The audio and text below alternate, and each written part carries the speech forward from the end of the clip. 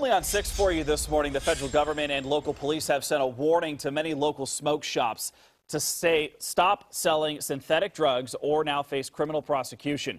KOIN 6 News obtained this letter sent to shops that sell synthetic drugs. It says if authorities find store owners selling the banned substances, they can be criminally prosecuted. Now, local doctors who see patients who use the drugs applaud the crackdown. They're not regulated at all. We don't know who's making these. We have no idea what's in them. We don't know what they're actually going to cause. So it would be in the best of interest of everybody involved for them not to be used. The letter states the, quote, willful blindness of store owners in regards to a product's end use will not shield them from prosecution.